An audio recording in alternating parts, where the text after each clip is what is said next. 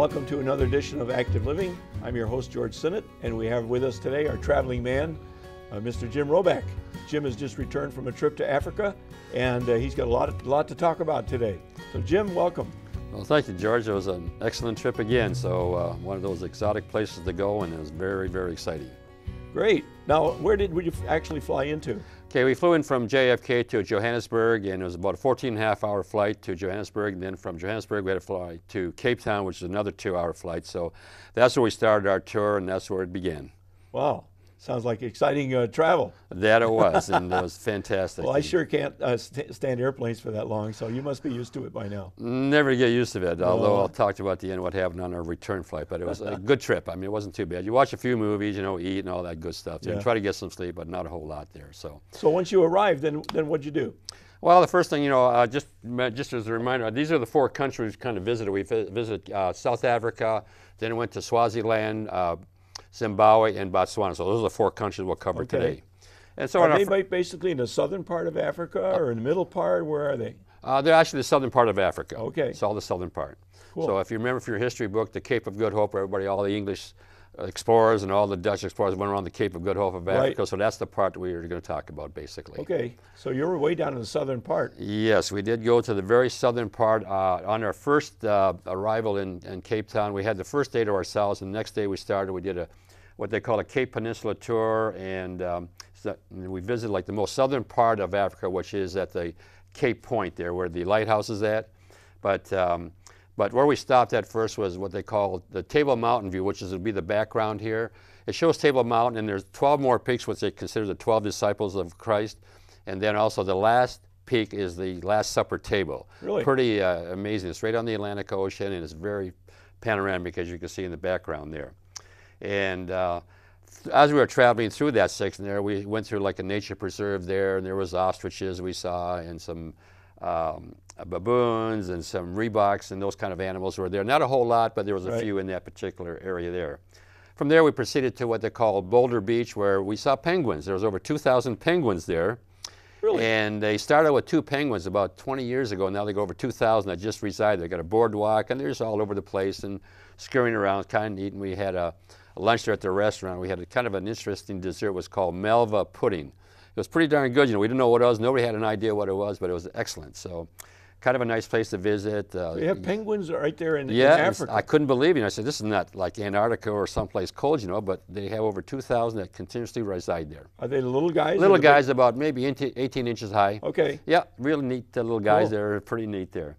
And then from there, we left there. We took a tour around what they call Musenberg Mountain. It's almost like the Amalfi Coastal in Italy. It's a road that travels all around the mountain. It's just panoramic views of the Atlantic Ocean, just absolutely gorgeous. It was really something to see. And then from there, we went to botanical gardens and saw a lot of the flowers there. The key flower there is what they call the protea, is a national flower of South Africa. Okay. They have a lot of different varieties, but it was a botanical garden. It's kind of more dormant now because it's just coming into spring. Okay. We just went through the monsoon season and such. So, but it was still very nice to visit. They had a lot of these sculptures, metal sculptures in the park. They're huge, like Tyrannosaurus Rex and all those kind of things. But it was kind of pretty interesting. All made out of metal? Out of metal, yeah. And they're actually situated in different parts of the botanical gardens. And cool. Basically, it sits at the bottom again of Table Mountain.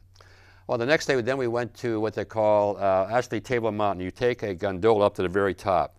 I think it's around 3,000 feet high, something of that nature. And you take a cable car. As you're going up, the cable car rotates, so you can see the panoramic view as you see Cape Town going up to the top. Some people run up the whole mountain. It takes 45 minutes. People do this every day. I don't know how they did it because there were sheer cliffs there. Where the path was, I don't really know. But they do 45 minutes and make it happen. Wow. And you didn't do that? No, not this time around. We could have walked down, but there wasn't a whole lot of time. I know you climbed Mount Kilimanjaro. This would be a piece of cake for you, Jim. It would have been. It would have been nice if we had the time. It would have been very good. Then we visited the Millertown Lighthouse. It actually sits the very southern part of Africa, like I say. It's almost where the 2 oceans collide, the Atlantic Ocean and the Indian Ocean. They kind of collide right there. It's supposed to be rough there, too, isn't it? It is very rough, A lot of the ships, I understand, have gotten in wrecks going around the Cape. Yes, there was. Even the Lusitania was sunk there. Oh, really? Yeah, and what happened was they had to lower the lighthouse from about 900 feet because it was so foggy in that they couldn't see it. So they had to lower the lighthouse to about 180 to 200 feet. Really? And now they can see it like 40 miles out into the ocean, so it's a much better because location. Because of the fog? Yes, so they had to make sure they get lower so the ships could basically see it. So. And It's from very there, you know, that was a real, we had to climb up something like 350 steps at the very top of it, so it was another exercise day to go all the way up after a hearty breakfast, basically. Great. And again, panoramic view, it's just outstanding scenery in South Africa, it's unbelievable. So after leaving that, we went to what they call a diamond factory, and they showed us one ring, it was $152,000. And I said, well, it's negotiable, you know. So when you talk about diamonds, there's 4 points you have to consider. It's basically your color, clarity, your carat, and your cut. Right. And this one had 3.6 carats. Absolutely beautiful. And then they said the most interesting part was there's a they call yellow diamonds. They're more rare than the pure diamonds. But they showed us a couple of those, and unbelievable. So they're still doing a lot of diamond mining there. Still a lot of diamond mining. And this was the company was called Szymanski, which was a very expensive place, let's put it that way. At least at this place, they didn't pressure to buy something. Just with the cost, they didn't think that we were like the sheiks of South, you know, like Saudi Arabia. What would let's say a 2-carat diamond cost you there? I don't know really. I mean, they were so exquisitely set in their settings, and it was unbelievable. It was but they're all cut and polished. Oh yeah, all high. Okay. They showed us how they do it and everything else. So. Okay. And from there we went. Then in the afternoon went to what they call a diversity tour, which we went to. We called a township called in Langa. It was the township. It wasn't a township. This was the village. And the township was named Guguletho. And it was considered our pride, and you know the black people are trying to rise out of there.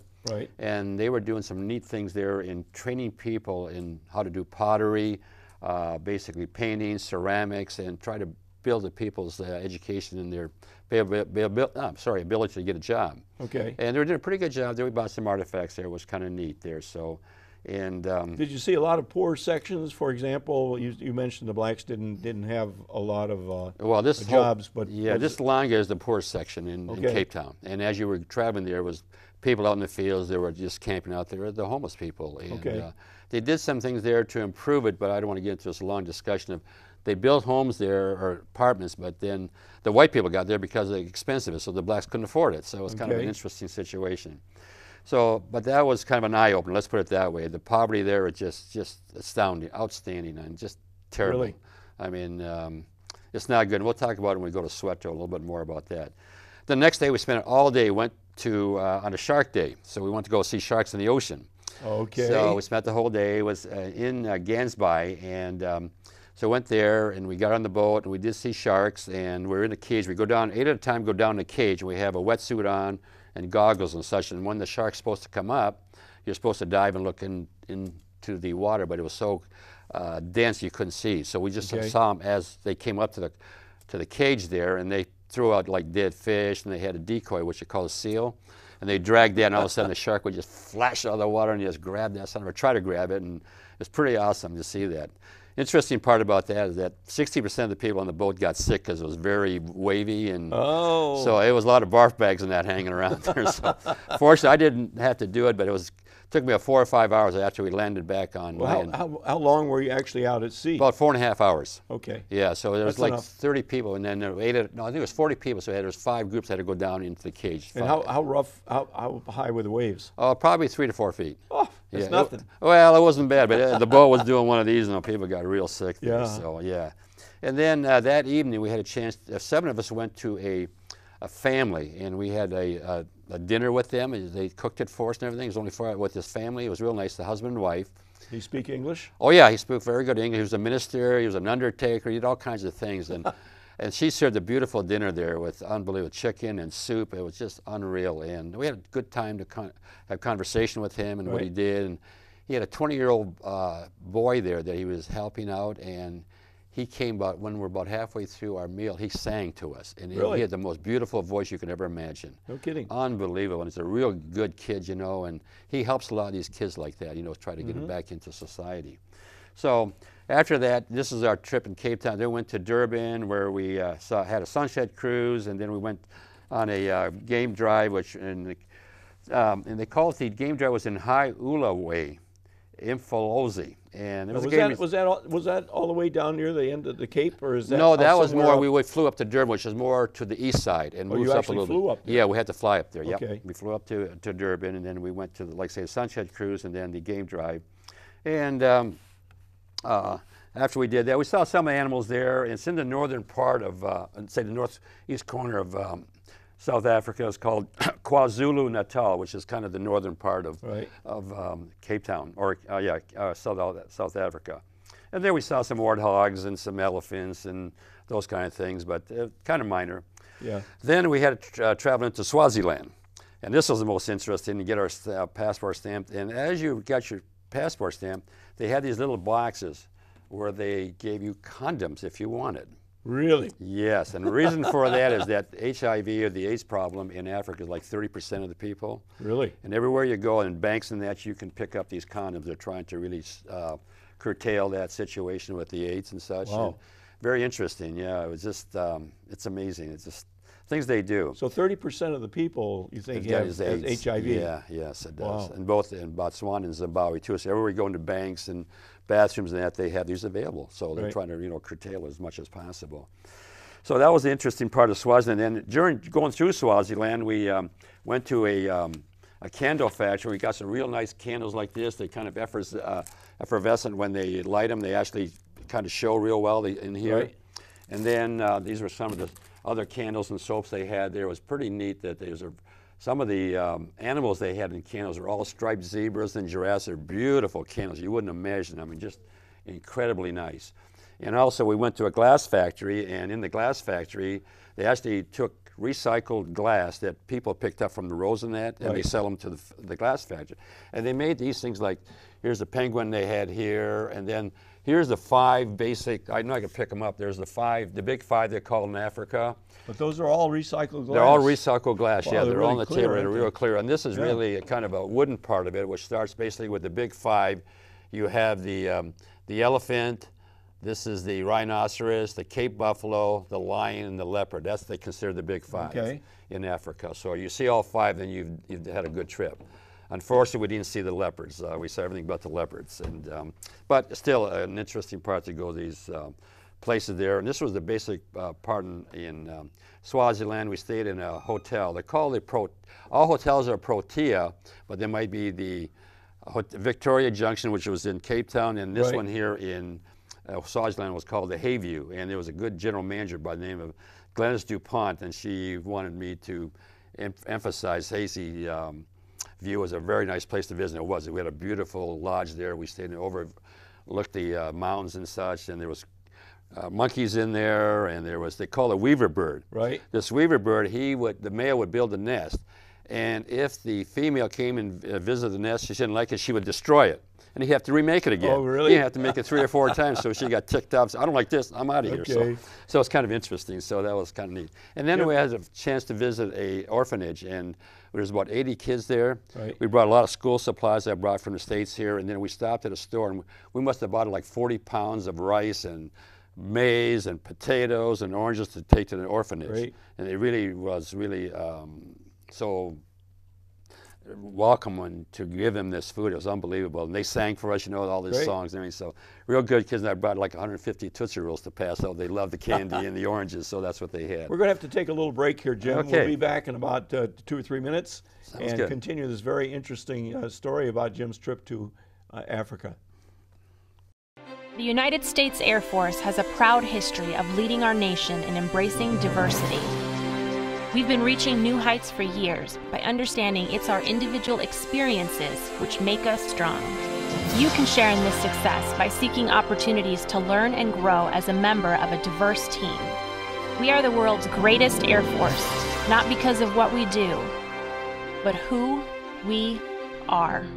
This message is brought to you by the U.S. Air Force. Welcome back to Active Living. We have Jim Robeck with us again today, and we're going to continue with his story about his wonderful trip to South Africa. Okay, just regarding Swaziland, it was interesting. This country is strictly a monarchy, and the king rules, and he has absolute power. And the first king, he died, I think it was 1983. He had 72 wives. nurtured over 200 children. He had 1,000 grandchildren. Wow. And he had 2 first wives. They were like dual leadership. They 2 wives were the key ones.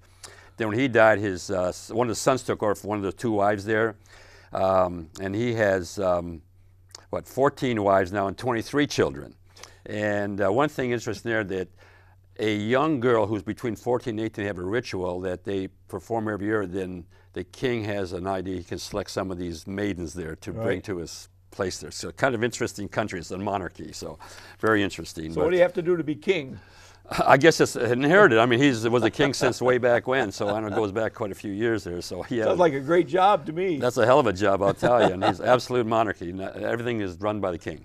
So from there, we went to continued on through South Africa. Went to Kruger National Park. We saw again another preserve where all the animals are in an open vehicle. We drove around. Right. Again, we saw the main area that we saw there. Main things we saw there was the rhinos.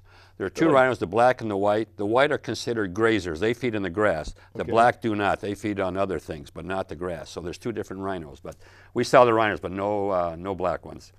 How close did you get to these rhinos? Oh, they're probably probably no more than 15, 20 feet in Really? these vehicles. Yeah, they're very close. And they just munch along there. They don't seem to bother. They don't care. Okay. So it's pretty close, and it was real close, in fact. Real close. But there's been stories about rhinos turning over jeeps and stuff like that. That probably could happen, even elephants and such, Yeah. So I'm sure it happens. But these rangers are pretty good. They pretty well know the distance where to go, what they can do. Then as we started leaving Kruger National Park, we went through what they call Paradise Country. And it was almost like an area like the Grand Canyon. There's what they call Blyde River Canyon out of red sandstone, and then they called there's Bork Lux potholes. There was a formation of the rock and section of waterfalls there. It was absolutely gorgeous. And finally, in this miniature Grand Canyon, or I call it the, it's the 3rd largest of in the world after the Grand Canyon. I'm not sure what the other one. This is the 3rd one.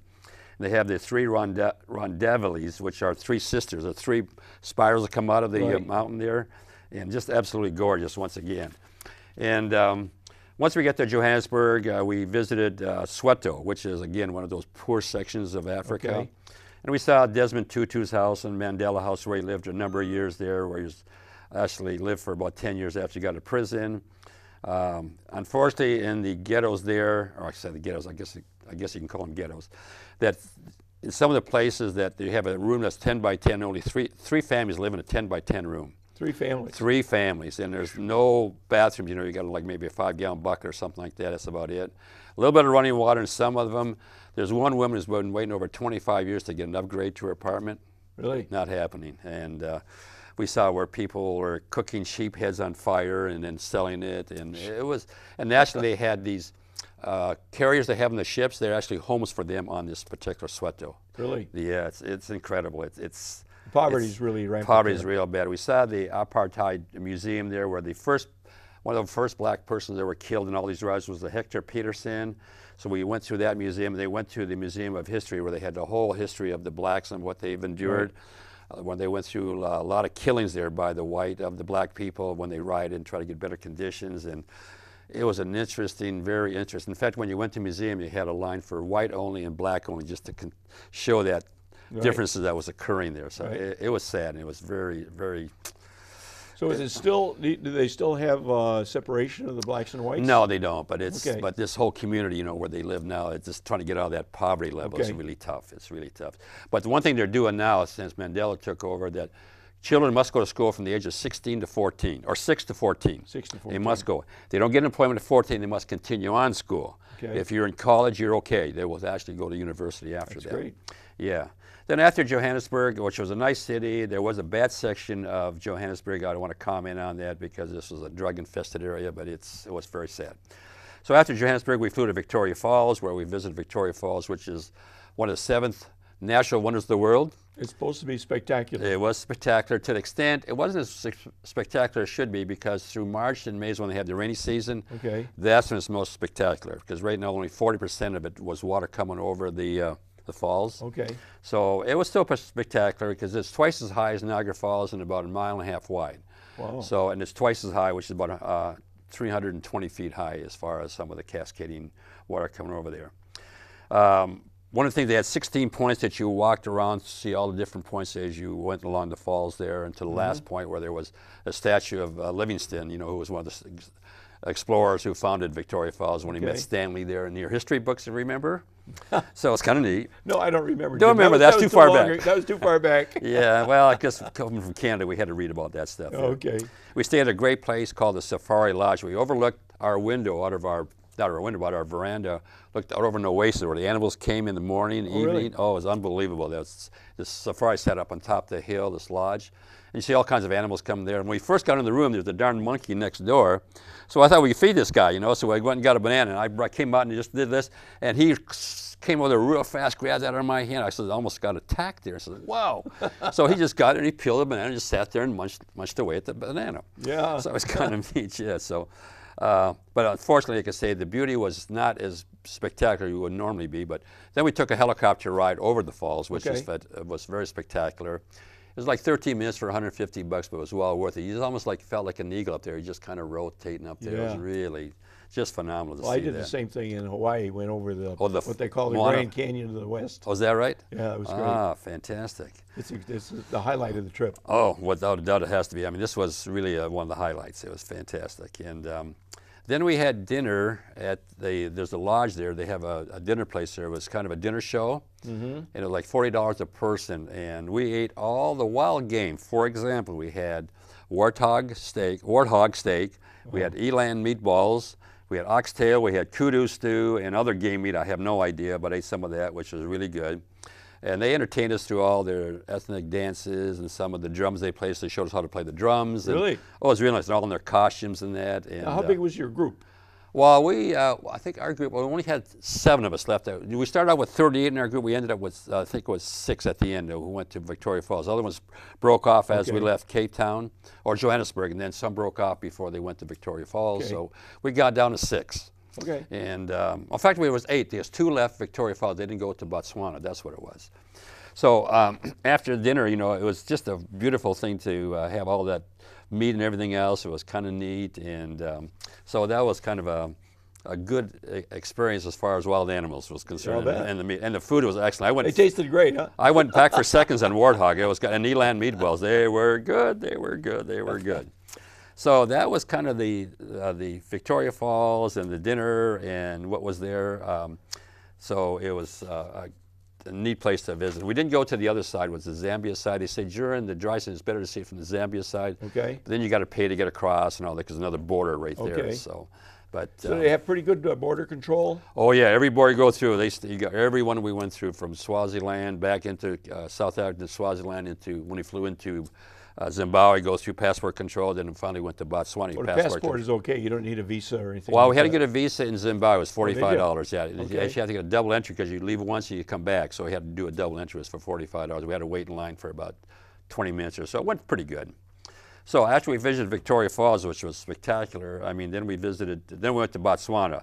Ended up going to the Chobe Marina Lodge, and there we had an opportunity to go through, we did 3 safaris, and this was most spectacular. We finally, I think it was on the second safari, we saw lions in the morning. There was 9 of them. Whoa, really? Oh, that was a highlight. I mean, and then we saw the male there. He was kind of sitting back about 100 yards. They were actually going through the brush, so it wasn't as close as the second sighting that we saw, but it was spectacular. Everybody just oohed and awed and saw that stuff. It was fantastic. Then we went later in the afternoon, then we saw them again. They're all signed by the roadside, you know, and then they're just laying there, just relaxing, again, from maybe 10 or 15 feet. They're just looking at you and yawning and say, okay, you're here. And one had a collar that they are tracking. Okay. So they were tracking one of the lions there. But that was the highlight, to see the lions. And we went on 2 more and tried to find the leopards. No luck. No luck with leopards. We went everywhere. I think it was the morning we left at 5 o'clock in the morning and got there at 6. Oh, the day before we went at 6 o'clock, we saw some wild dogs, which I thought people were pulling my legs, but there's wild dogs there. Yeah. And they were the most funniest little things. There was a female way back, and all these little cubs were running all the way around, you know. And it was a little bit dark. I didn't get some good pictures, but hopefully that one of the couples got some pictures we'll be able to see later on. Okay. We did a sunset cruise, and these, again, you saw elephants and crocodiles. They're now crocodiles. They're not alligators. They're now crocodiles. We saw one at the bank, like 10 feet long, and it was just unbelievable. And just laying there. So what? Taking life easy. Taking life in. We saw a couple of some birds like storks and things like that. And one of the birds was interesting. It's called the Jesus bird. And he kind of walks on the reeds. He kind of like walks on water, so they call him a Jesus bird. He was a cute little devil. And they had another bird. He would kind of run and he'd spread his wings out and he'd spread over the water to try to get the prey down there. And if he didn't like it, he'd close his wings, jump someplace else, open up his wings again, camouflage it, and away he goes. It was the funniest thing you ever saw. I mean, just like, what is this bird doing? So it was kind of neat. Cool. And then we walked down into town. Then we did a 2-hour fishing charter. Oh, did we you tried really? to try to find some tiger fish, and one of the fellows there was 4 of us went. And Chad, he hooked into it, but he just pulled it right off, and he got another bite, and he actually we lost the lure. So, but there was tiger fish there, and actually were only about this big. They had caught one the day before. This guy, and the guy was running. He said, "You all 4 can go for like $90 for 2 hours. What a deal, you know." Yeah. So it was a good thing there. So that was that was pretty neat to do the fishing for 2 hours. So did you guys catch any fish? No, we didn't. We hooked up 2 of them, but didn't land them because they're pretty ferocious. I mean, they got teeth like something out prehistoric. You know, Really? It's really nasty-looking devils. And it was a catch and release if you caught when you had to release it, but didn't catch them. But it was just fun being out in the water there. So then, once we left, after we did a couple, like I say, I think it was at least 3 safaris at Chobe, and a real great place. The food was excellent, all these particular places, you know, these 4- and 5-star hotels. I mean, these lodges were just absolutely impeccable. Then we returned, after we did the last safari, we went back to Victoria Falls. And we might just comment a couple more things here, like these bowls here that we purchased here. Yeah, these look really. They're really nice. They're like really $3 and cool. $4 each, and they were really nice to purchase. Like the elephant, it was like about this one here was about $4. You know. In fact, he gave us that because we had bought so much stuff there. My friend Samantha, she bought about $70 or $80 I like this. worth. Is Yeah, this, that was is really this painted. No, it's all carved. Is that right? Yeah, it's carved into the wood. I think this is that's teak. I think these are both teak here. And this is mahogany, the elephant right here. Yeah, these are really cool. Yeah, they were. And like I say, she bought about $70. She bought a walking cane. It was so intricately carved. Yeah. We brought that back. It was really neat. And it was like $25. I mean, all the workmanship went into it. Unbelievable. And he gave us the elephant, and then she gave it to me as a gift here. That's great. I bought these in Swaziland. Here's the king and queen. And these were like $10 here. I mean, they're really inexpensive. You know, I mean, you can get some really good artifacts that are nice to bring back. Then you had, these are hard to stand up, and this little devil here. This was in the candle factory. I thought it was kind of neat because they made it out of, this is a cow's horn, and they painted it and everything else, and did a really nice job. You set your candle in here, and and they so do that's a candle holder. That's actually. a candle holder. Yeah, it's kind of really interesting. I thought that. That's interesting. I thought this was a metal, but it's actually a cow's horn.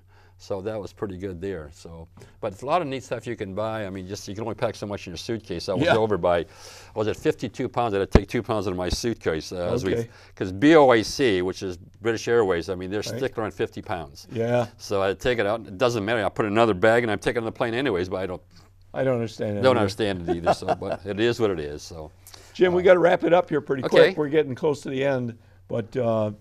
Can you give us kind of a general feeling as to how you like this trip? Oh, this is wonderful. I mean, if you ever have a chance to go, it's worth it. I mean, there's so much to see from the safaris, the museums, and the scenery. Just so spectacular. And I never believed there would be that much there, but it was really just Victoria Falls, you know, and the safaris. I mean, everything we did, it was just outstanding. And the tour people we used, Gate 1, is absolutely fantastic. I mean, our hotels are 4- and 5-star hotels. That's fantastic. Fabulous. Just fantastic place to visit. Yeah, great. I'd recommend it to anybody if they have a chance. All right, well, we got to wrap it up.